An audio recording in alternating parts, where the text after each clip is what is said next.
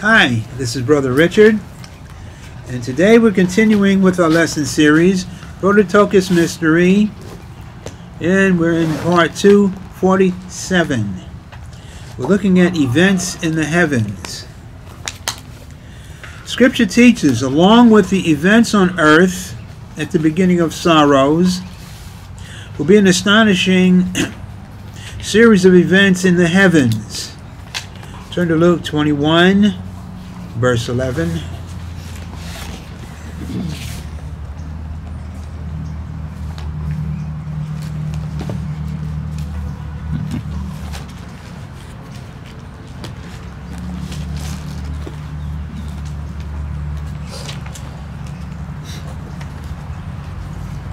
And great earthquakes shall be in divers places, and famines and pestilences, and fearful sights and great signs shall there be from heaven. So we see, along with the events taking place on earth, they're going to be eclipsed by events taking place in the heavens. What are the heavens? Scripture teaches the heavens are a series of stretched out regions over the earth. Turn to Psalms 104, verse 2.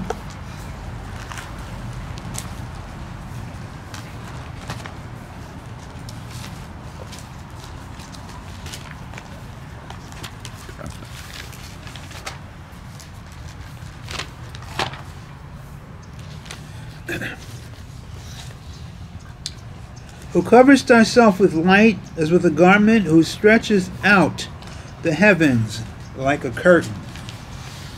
So the heavens were regions that were created, and then it was stretched out.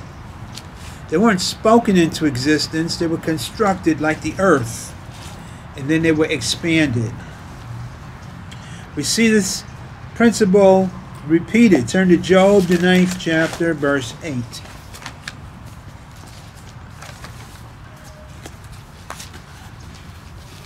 Yes? The Lord he covers thyself with light as with a garment. So, if he's covering himself with light, what is his substance before he covers himself with light? Well, he is light. But he has, when John sees him in Revelation, it's not one light. He sees a prism of lights emanating from a figure seated on the throne. So he has light, he has levels of light, he has intensities of light. He is the essence and quintessence of light, what we call light. Everything he creates is light. He lives in light. So medium of eternity, righteous eternity, is light. So the word, many stages. The word covering is to tell us that he is light. Yes. Not that he's adding light. Well, it means basically that he's not one single essence, that he is a multiplicity of the element of light. Right. And in that respect, he varies light intensity. John describes it was so intense he couldn't describe what he was seeing. Gotcha. We actually have an aura around us, and they have various instruments that can detect the aura, which is light. Yes. And so each one of us manifests light at some level. Yes. Yes. Everything that's is alive. Stages Trees, of well, grass, life is light. Right. Light is just a life expression of the element of light. Death is darkness, the absence of light. Light is life. So when he creates, the life that he creates is his expression of light. And light is evidence of existence that he has created. Mm-hmm. We live in a death zone. Well, what you have here is a pseudo-life which is expressed in matter. Eretz is not light, it's matter. And in that respect, just as before Adam, the element that was life was engendered in was water.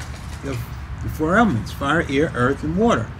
We live in a matter element. And everything here is expressed in matter. One of my questions that I forgot yesterday, I remember just now, so I'm going to ask, speaking out. Did Einstein understand the world was a matrix? You know what it is? To a certain degree, yes. Yes. But that is more explained in... Einstein explained everything in terms of relativity. There are two forms of relativity, and then there's the subatomic element. Einstein saw as a matrix that he didn't want to get involved in. It was too contrary to the laws of relativity that he was involved in. God creates in multiplicity of things. Man is looking at the result, trying to find out what the cause was. You can't do that. You have to go to the cause and you can understand the result. But let's go on because you got a lot to cover here. Job, 9th chapter, verse 8.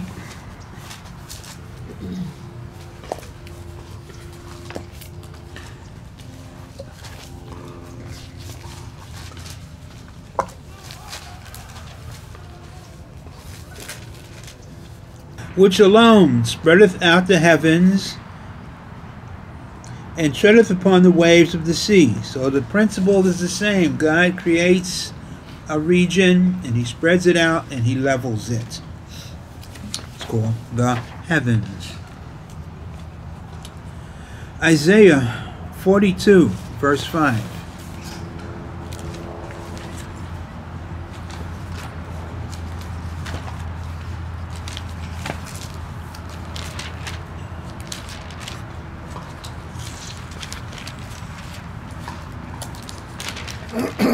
Just as we're turning to Isaiah, should we understand in Job 9 verse 8 that treadeth upon the waves of the sea? This is the hidden sea. It could be any sea. Does it specify? What's the implication of mentioning waves? Well, throughout the creation, you have seas on Mars. You have, in this respect, you have that. It doesn't specify, so the inference is that it's referring to a region in the spiritual realm rather than a region in the physical realm. Remember, there's waters above the heavens. Okay. And the great deep is in the heavens.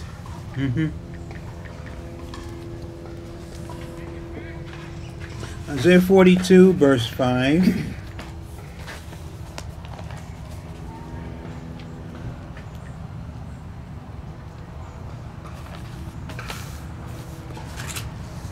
Thus saith God the Lord, He that created the heavens and stretched them out, He that spread forth the earth, that which cometh out of it, He that giveth breath unto the people upon it, and spirit to them that walk therein.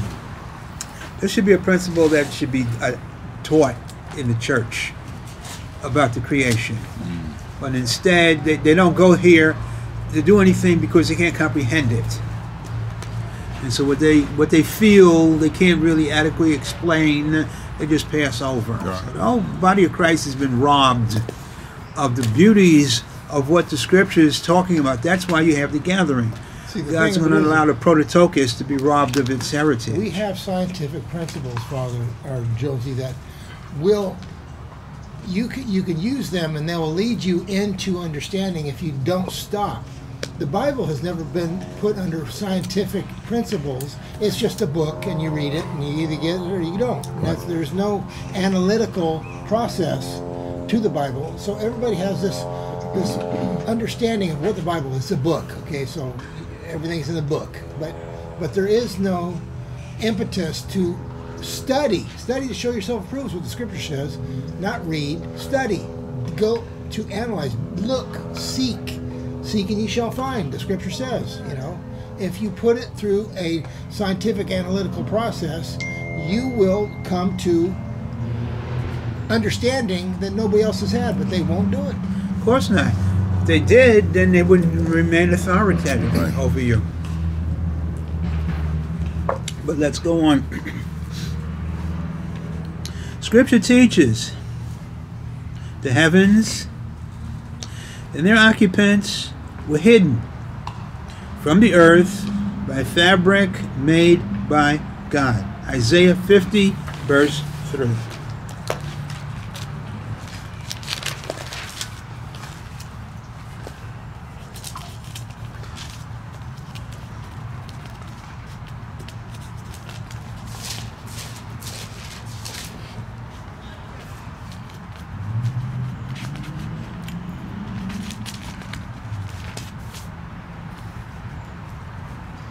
I clothed the heavens with blackness.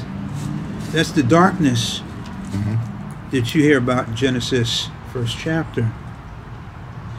And I make sackcloth their covering. That's a space-time fabric. So he's covering the blackness. The blackness is the absence of light. The sackcloth is an element, a garment that separates the heavens from the earth. Okay. It's a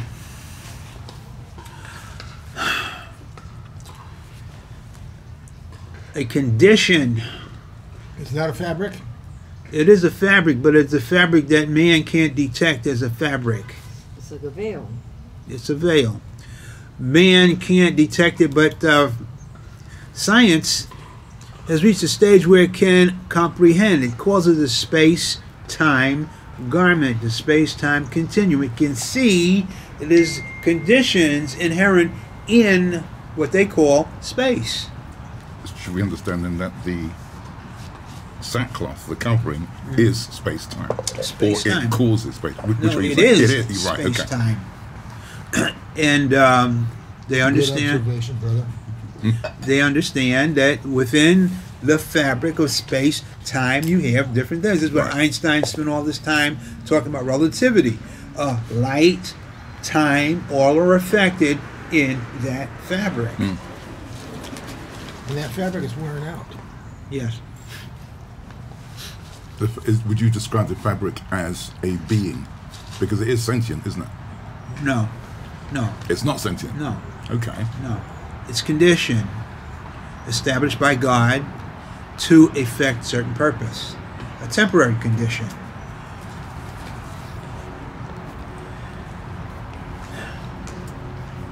Scripture teaches before the day of the beginning of sorrows. Before the day of the beginning of sorrows. Now we just laid a foundation to give us an understanding of events that's going to take place in the heavens. Before the day of the beginning of sorrows, the heavens and their occupants will begin to be shaken. Haggai, 2nd chapter, verse 6.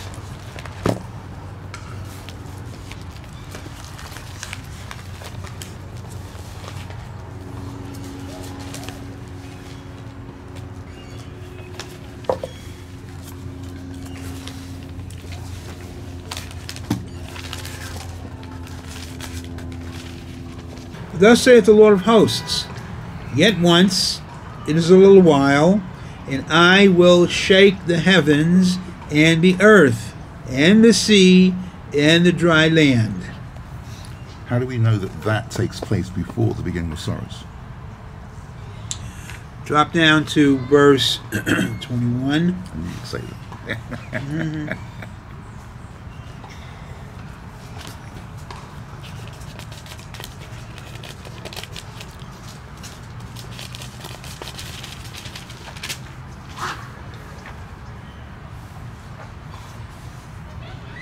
Speak to Zerubbabel, governor of Judah, saying, I will shake the heavens and the earth. Now turn to Luke 21.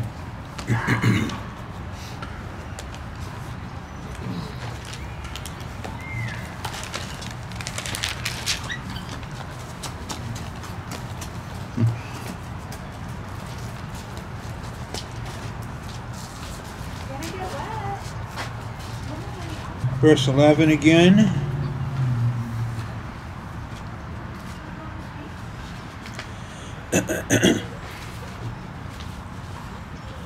And great earthquakes shall be in diverse places. Where earthquakes is megaseismos, means great shaking. And famines and pestilence and fearful sights and great signs shall there be from heaven. This takes place on the day of sorrows, prior to the day of sorrows. You're going to have a buildup which will, in essence, give you an understanding that this is going to be imminent. In Luke 21, we want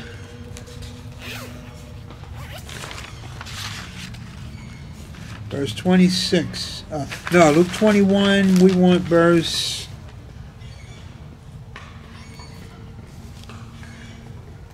28. 28. And when these things, the signs on the earth, begin to come to pass, then look up, lift up your heads, for your redemption draweth nigh. Why are you told to look up? Because the heavens are going to begin to shake at the beginning of these signs. And when you see the shaking, which results in phenomena taking place in the heavens, you know that this, verse 8, is imminent.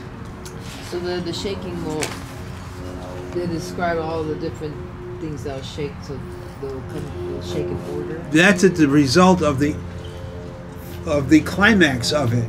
He's saying when the signs begin to take place on the earth, not when they're taking place, when they begin to take place. What signs? Nations being gathered, wars being imminent, disease outbreaks, things that are leading up to this great crescendo of judgment. When they begin to take place, you're going to see phenomena in the heavens that precede the shaking that will ultimately cause all this stuff happening. So, Mr. Jones, we're hearing about this. We understand it's going to happen. It's still going to be awesome. And how are we going to react to that? Are we going to be scared out of our pants? That's the way everybody else is? Or we're going to, we're going to be hidden? Well, just look what he says. When these things begin to come to pass, look up, lift up your heads. You ain't going to be sad or terrified. You're going to be rejoicing. Mm-hmm. Because you know that things are going to happen as the Bible said they are. You know it's not going to affect you. It's going to affect everybody else. You know you're going to be protected. You're going to be hidden. According to Zephaniah. So the last thing that you would feel is terror or fear. You're going to feel confidence and rejoicing because you are among the wise that can see what's taking place. And knew it was going to happen before it even happened. Sure. You're going to be busy trying to get people to understand what's happening. You have no time for wondering and confusion. That's what everybody else is going to be feeling. You're going to feel confidence. You're going to feel rejoicing. It says your redemption draweth nigh. Well, Mr. Freedom. Jones, yes. Unless the gathering has happened prior to this, we are going to be in our same condition. And if we aren't together, then who are we going to be with? I mean, where are the other contemporaries, the other Prototokos, Mr. Jones? If we're not with them, everybody is wondering what's going to happen. What's happening next. No. Your focus is going to be central. It's going to be on the Lord. It's going to be on the Holy Spirit. Moving in harmony with the Holy Spirit. You're not going to be focusing on what's taking place. You're going to know why it's taking place. The more you see, the more confidence you have as you can see the thing approaching. And people are going to be coming to you for direction and guidance and understanding. You know that God is bringing the Prototokos together at that time, even though you don't see them. The Holy Spirit is going to give us understanding of all things because the Scripture promises that. When you see signs in the skies, disruptions taking place, it says fearful sights and great signs. You're going to understand the significance of them. And when you understand, you're going to rejoice. You're going to be happy. You're not going to be confused or curious or anything. You're going to know, because that's the Holy Spirit letting you know what I said here is coming to pass just as I said it would. And it's just a question of harmony and waiting. It says, your redemption draweth nigh. It means that you comprehend that this reality is coming to a close. You're entering into a new freedom, a new world order, in which you're going to, the first will be last, the last will be first. Prototokos is going to dominate. All the shackles are going to drop away. And those that aren't prepared are going to be under bondage, but those that understand are going to be free. We've already heard the voice at that stage anyway. Sure. And not only that. So my point is, since we've already heard the voice, we know exactly what it is and its purpose. Yeah. The heavens, the keynote in all of this. And as you look around, you can see events are already taking place in the heavens. People are hearing noises. They can't see where it's coming from. They're hearing trumpets. They're hearing different things around the world. Pretty soon they're going to see things. It can happen. It could happen any day. You keep looking up. He says, when these things begin to come to pass. Well, you got armies massing all over the world. You got more machines being geared up.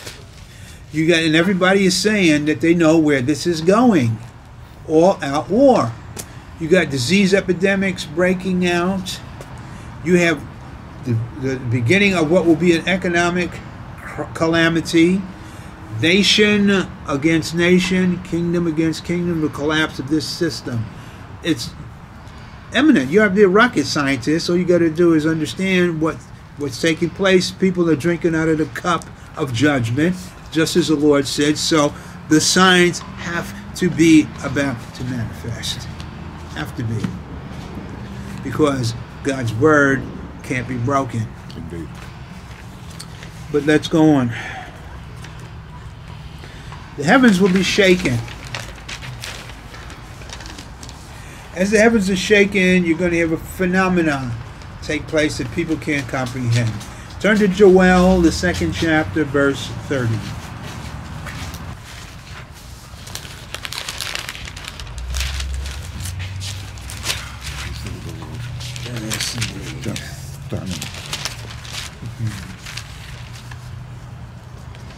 Joel, 2nd chapter, verse 30. Mr. Jones, let me ask this question. Sure. Okay, we know about Valiant Thor and we know about Mr. Janus. Mr. Janus was important. Okay, so now, these guys were sent forth to the human race to tell us, slow down on your nuclear proliferation. Where did they come from, Mr. Jones? Seducing spirits. Oh, okay. Seducing spirits. So they couldn't have been other species. Why? Because this place is a dumping ground for every degenerate, wicked, Luciferian creature that is not accepted anywhere else in the creation. So we should understand that no other species, no reasonable other species would want to be near us anyway, to tell us They're anything. hiding from... Right. Who wants to get involved with this situation? Would you? No. Would you volunteer to come down here? Absolutely not. I did. I'm here. For a long time, I had to deal with, hey, what am I doing here? Right. Wasting my time. No, it's not happening. Okay. All that stuff, the Adamski thing and all of that, seducing spirits. Grey aliens. Luciferians. Okay. Lucifer is running the show down here. You think he's going to allow somebody with some truth? All right. But you can't even open a book and get truth. And the book that has truth is just they try to distort it any way they can. So somebody's going to come here and give you an understanding. Plus, number one, I have never read a situation where an extraterrestrial ever mentioned the Luciferian revolt, never mentioned the fall, never mentioned anything along that line. It's always, well, we are here to give you enlightenment and show you the way. Well, you're the cause of what's going on here in the first place. people are being deluded. Anyway, Joel 2nd chapter, verse 30. I will show wonders in the heavens, and in the earth blood and fire and pillars of smoke. So it's going to have a phenomena that are going to affect the heavens and the earth as we enter into this period of the beginning of sorrows. And he says, when you see these things, it means they're going to intensify until the point where they become climactic in their entrance, in their inference. Turn back to Luke 21:26.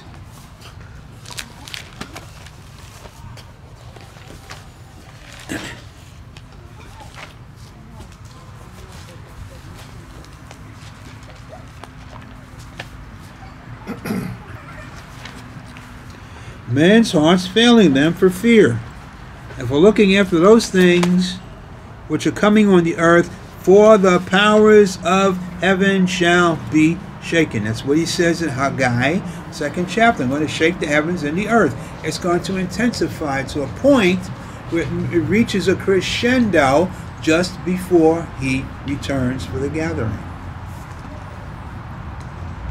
So all humans detect the shaking before they hear the voice, before Jeremiah 25:30. Sure. Okay. How much before? Fearful sights. Why? Fearful the people that see it and they don't understand. Right. Which is Great now. signs. Great signs to the Right. ones who are wise enough to understand. Sign. A sign is something that's giving you comprehension of something. Okay. So that's right now. Exactly. Now, turn to Isaiah 51. That'll work.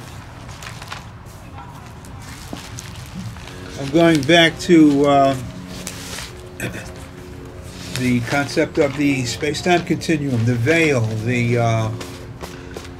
fabric, if you will, that's covering everything. Isaiah what?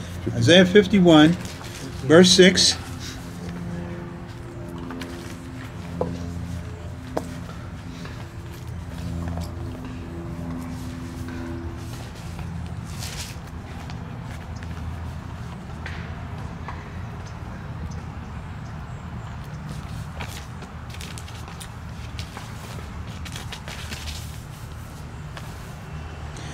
Lift up your eyes to the heavens, and look upon the earth beneath. For the heavens shall vanish away like smoke, and the earth shall wax old like a garment, and they that dwell therein shall die in like manner. But my salvation shall be forever, and my righteousness shall not be abolished. So the space-time continuum you're looking at now, there's going to come a time it's not going to be there. God's going to take it down. He's going to dismantle it. So not that it's just going to wear out to uselessness, he actually removes it. Yeah, he's going to remove it. The wearing out talks about basically the matter duration of the universe is wearing out. You see these black holes and all the rest of that? It's he says it's a cloth. Like a cloth wears out, and cloth wears out, it gets holes. What causes it to wear out?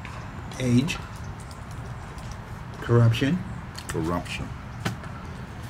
And because it's not made intent to be eternal. Yeah, it's all Right. temporary. Right, But before that happens, you're going to see people are going to be walking around one day, and all of a sudden, bang, it's gone.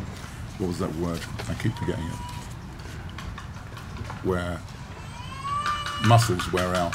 Atrophy. Atrophy, thank you very much. Yes. So atrophy is what we're discussing here. Excellent. Yes. Everything is going to change. Yeah, what we find here, everything here is temporary. It's a temporary construct, which people are trying to make permanent. The human mind is so corrupted that it's always wide open to subtle influence, which is not objective. It's subjective. Is the construct, the second creation, taken down by angelic beings, or is it the word of the Lord that removes it? You mean when the end takes place and this goes out of being? Yeah. Well, it's on a timer. Okay. At a certain time, the elements It just disappears. burn up. Gotcha. All right.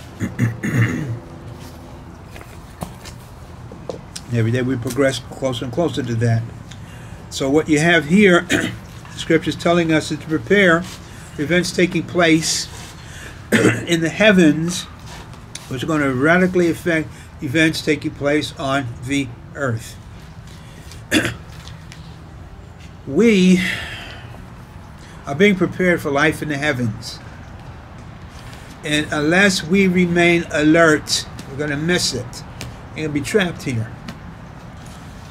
And in that respect, it means that those that miss it are going to go into bondage.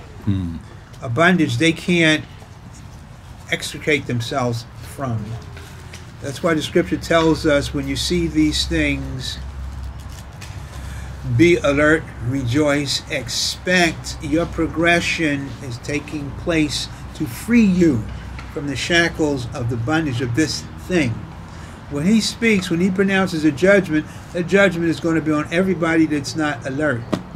It says like a snare. What is a snare? It's a net. A trap. They're going to be caught up in a bondage they can't get out of. Only the wise, only those that understand what's happening will have the time and the opportunity to escape the bondage that's coming on everybody else.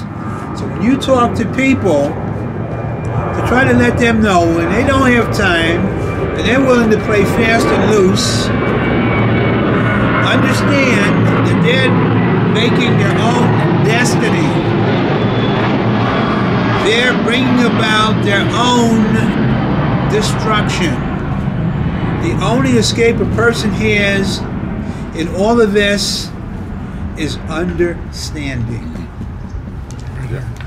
If a Mr. Janus or a Mr. Valiant Thor comes up to you and tells you, this is the way, I come from the future, I want to, and even if the very elect, if they're not convinced to themselves, they know God's word, they're going to be deceived out of their place. That's right. Yeah.